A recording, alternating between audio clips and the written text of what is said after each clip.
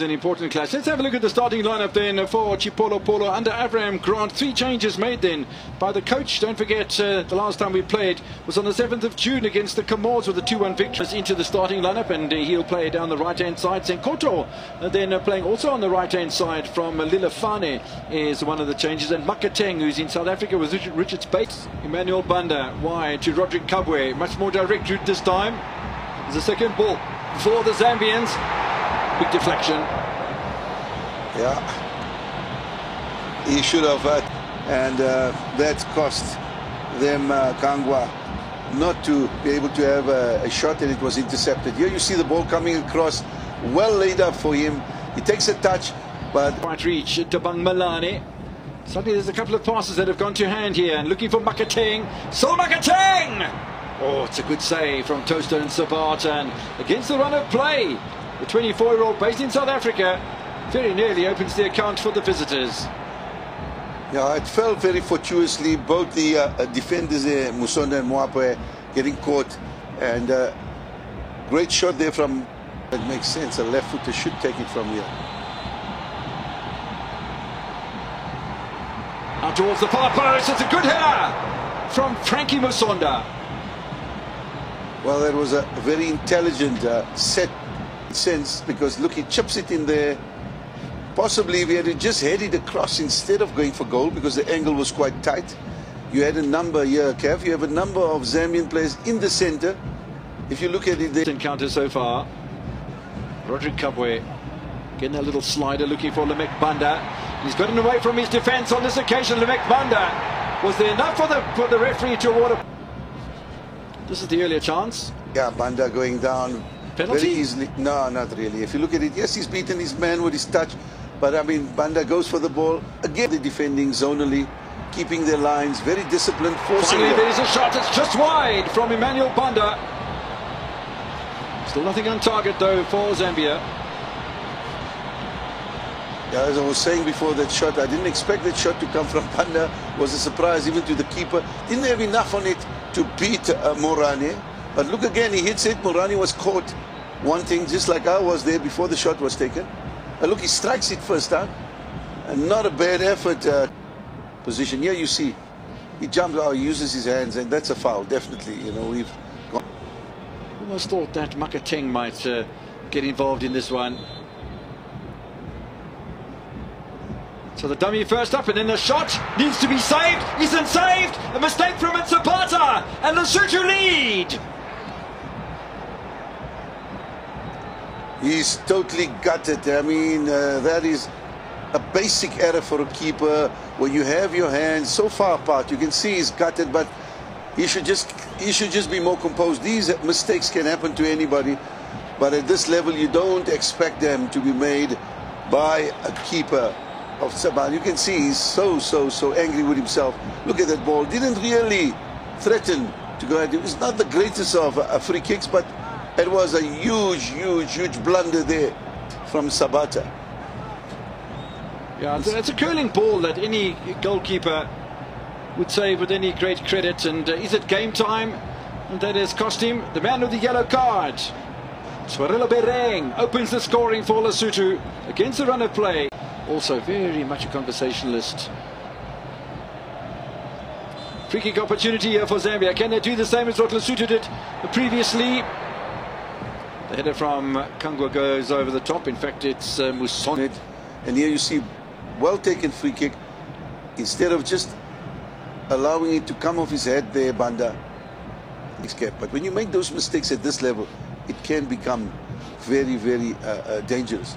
Well, his coach will be looking at that, and so will Badri Alizangari. In the meantime, there's a shot to the goalkeeper Morane, and then level with the fashion Sakala of Chipolo Polo. And it's only taken him 4 minutes.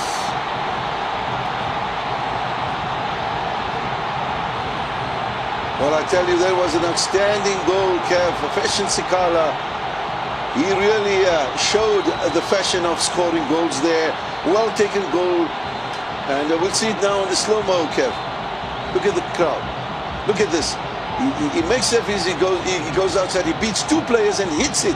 Immediately when he beats those 2 players, he uses the laces and he and the power of that shot just gives the keeper there, Morani, absolutely no chance. Look at that.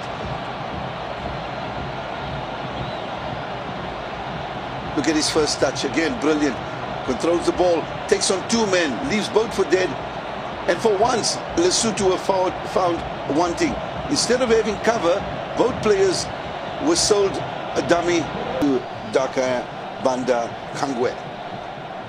Kangwa will play it short, looking for the return ball and maybe a little bit more of an angle. There is the angle he was looking for, and Masonda goes over the top. Now with 3 minutes to play before half-time, look at that header. Yeah, he's going to push up constantly, Kev. He's the aerial threat for Zambia. So much of a space last month.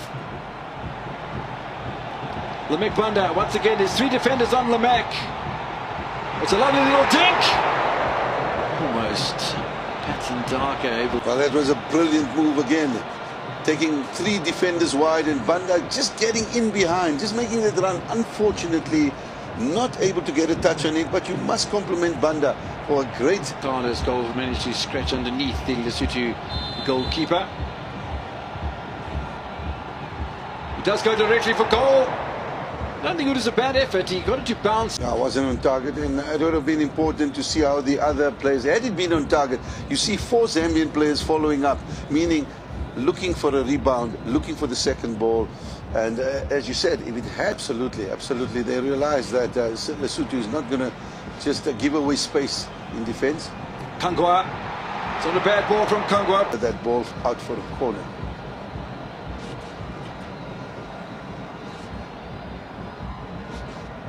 Mabele trying to get behind Fashion Sakana, but he's not going to do well enough because Zambia strike early in the second half and take the lead for the first time.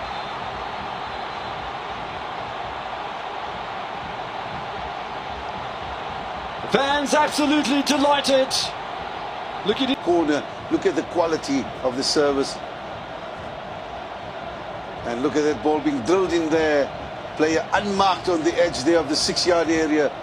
And he took full advantage there, Banda from Lecce. What a fantastic header. Headed it downwards. Look at him. He positions himself, uses his upper body so well to generate power. And I must compliment the quality of that particular delivery. Kangwa, fantastic service. Sabata. He made a complete hash of it. So 2 hashes in 2 matches. What does that do for the confidence? What does that do for the scoreline? Banda scores twice in the space of 3 minutes, and Zambia are on fire. Well, if I was a betting man, I would have made some money. I did say, Kev, they'd score, but I didn't think they'd score as soon as.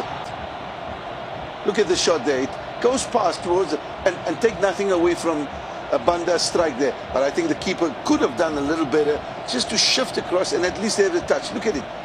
He moves across, strikes the ball well, but I think the power and the accuracy just had too much for Morana to deal with.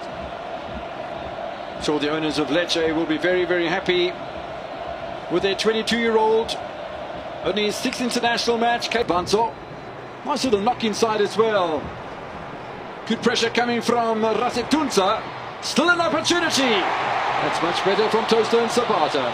Come out to ensure that they get at least a point for this game, and that is where Zambia will take advantage of the fact that there will be more space.